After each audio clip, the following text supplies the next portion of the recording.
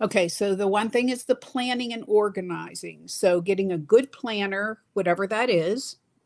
And by the way, I'm going to give a free consultation for anyone that, we could talk about that later. We could talk about what works for them, or I can connect them with somebody. Um, Identify your fires. What are consistent fires or time suckers? And then do problem solving around those so that you can reduce them.